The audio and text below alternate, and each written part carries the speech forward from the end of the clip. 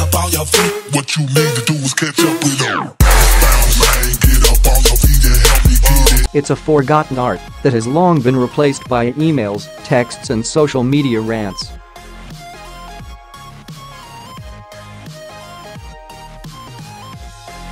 But author and self-confessed romantic Simon Garfield is keen to bring the forgotten tradition of old-fashioned handwritten love letters back.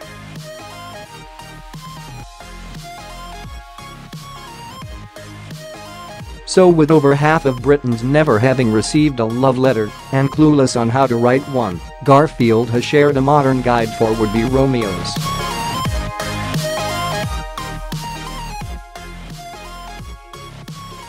The non-fiction writer's top tips on becoming a smooth wordsmith include neat handwriting, a personal touch such as a photograph, and even borrowing words from a famous poet.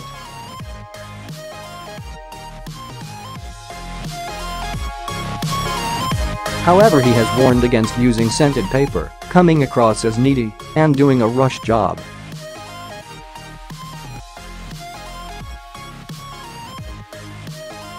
Speaking about the practice of writing love letters, Simon said, "The UK is a nation of frustrated romantics.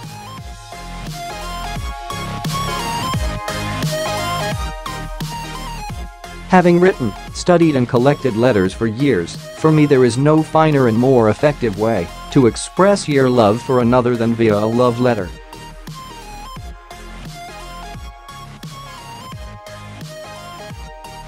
My favorite love letter of all time was written by Winston Churchill in his famous note to this wife Clemmy.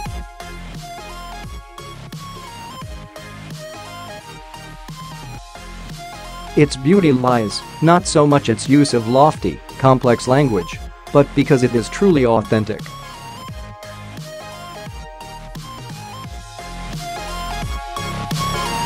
Both to him and to the relationship that they enjoyed together. Let's hope my modern guide can bring this gift to all.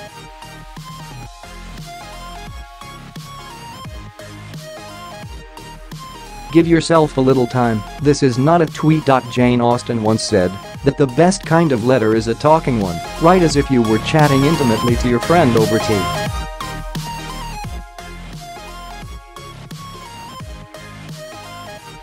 Catherine Mansfield said, "This is not a letter, but my arms around you for a moment."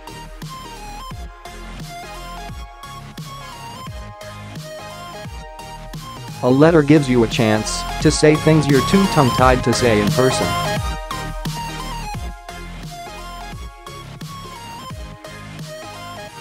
So 70s, and not all postal staff will share your taste in citrus top notes.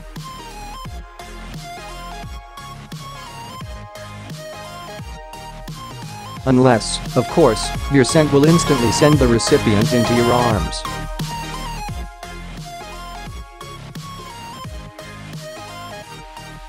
Charles Schulz wrote special messages to his paramour in his peanut strips.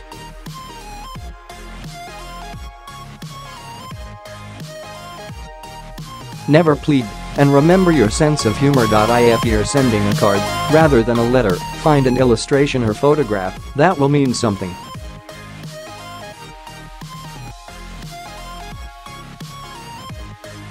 You won't be the first. I am dying so for the love of you. Yo, you have made me dazed and thunderstruck. That was Marcus Aurelius, writing in about 140 AD.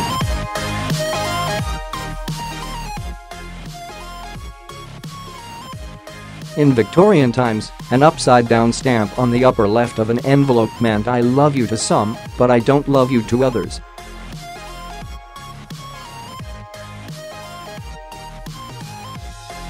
Confusion reigned. Breakups followed. Yo, you don't want the object of your affections to be distracted by it.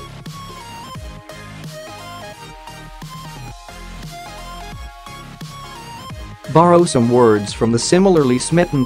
Beethoven, perhaps, writing to his immortal beloved, "Never another one can own my heart, never never." Probably best to ignore the advice of a Chinese writing guide from 1938 which suggested that love letters should be accompanied by a basket of fish.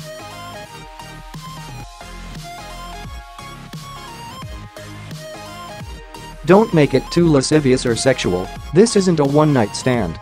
The tips come as new research carried out by Royal Mail reveals 53% of Britons have never sent or received a love letter, with most blaming embarrassment over their handwriting or not knowing structure a letter.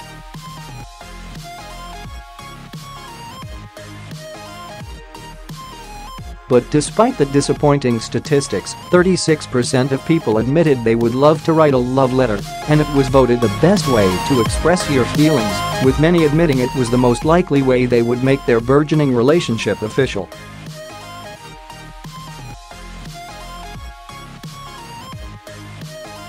Mark Street, head of campaigns at Royal Mail, commented, "Whilst social media is a fantastic way of keeping in touch on a day-to-day basis, clearly there is a call to go back to the act of sending and getting to keep a physical letter, which someone has lovingly taken the time to write."